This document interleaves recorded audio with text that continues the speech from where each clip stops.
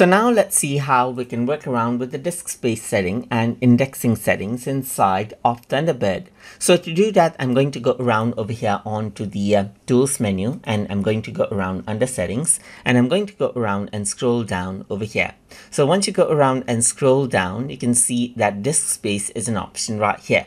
So as you keep on receiving emails, your disk might get more full and more full over time. So you can see that right now the disk space 33.9 megabytes is being used right now, but over time it might be more than GBs of space. And if you want to go ahead and clear the space out right here, then you can simply click on clear now, and the cache memory taken by the mails of Thunderbird will be cleared out. So it'll still be available in the email cloud, but it'll be cleared out from the disk space. That means if you were to open up an email, it'll have to download it into the cache again and then open the mail. So you can also clear the cache on shutdown. So let's say, for example, you don't want any temporary files and so forth.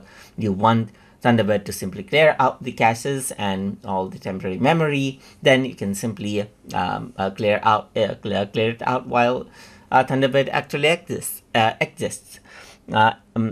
So what you can also do is you can override the automatic cache management, and let's say, for example, utilize only certain space of cache right here.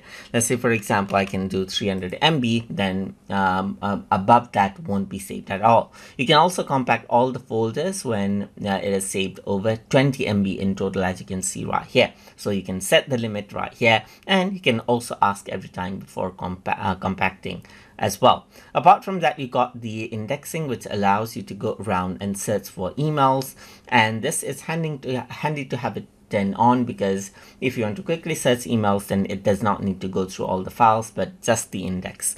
So this does take a bit of space and some processing power, but it's worth it to have it on. Otherwise it will have to search through all the emails when you search them out each time.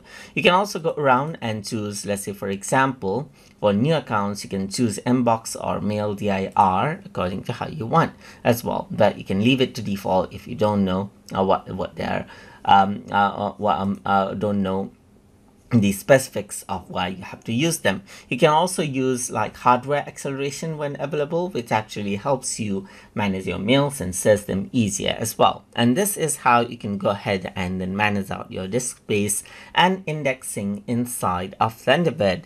So hope you guys learned something as always.